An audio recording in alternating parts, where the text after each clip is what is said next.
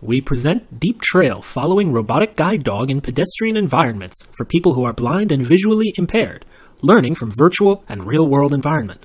This is a joint work by Chuang and colleagues in National Chiao Tung University, University of Massachusetts at Boston, Insight SRL, and the University of Modena e Reggio Emilia. There is a great need to develop navigation aids. To date, the most commonly used navigation aids are white cane and guide dog, but both are limited. Although recent works extended the capabilities of existing solutions, the challenge of high reliability for safety remains. There have been some attempts to develop vision-based algorithms for man-made trails as low-cost alternatives to white canes and tactile trails. Nevertheless, there are still challenges to overcome, as in the previous works. Camera observations may vary when man-made trails are deployed on various background textures under different illuminations or shadows. Interclass variations, such as the textures of the Freedom Trail, also make it a challenging problem for feature-based approaches or ransack to solve. We proposed a learning approach for autonomous, trail-following, guiding robots to tackle the challenges. We developed a robotic guide dog providing reliable physical human-robot interaction. Deep trail-following models trained using data from real-world and virtual environments, which include various background textures, illumination variances, and interclass variation. We rendered camera inputs from a virtual world including a background texture with some regions covered by light and shadow. 9 virtual cameras were placed at various lateral distances and headings.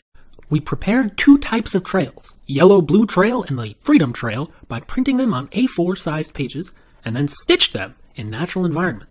We deployed the trained models from both the real and virtual environments for onboard prediction on the proposed robotic guide dogs. We also inspected the LED lights on the robots, which indicated the onboard computation latency. The proposed robotic guide dogs were then tested in loops, and both robots were able to stay on the trails for more than 20 loops. A virtual environment offered a safe and reproducible experiment in dynamic environments for safety considerations. We constructed a 3D model of the Kenmore station in Boston in which to conduct our model evaluation.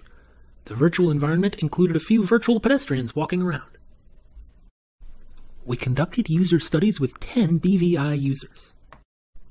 We showed that most participants finished the trail following and correctly responded to the turns.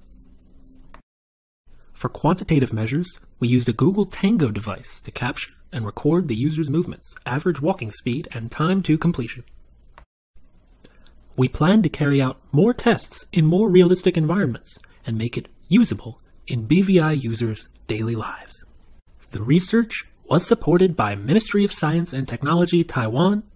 We are also grateful for the help by our collaborators.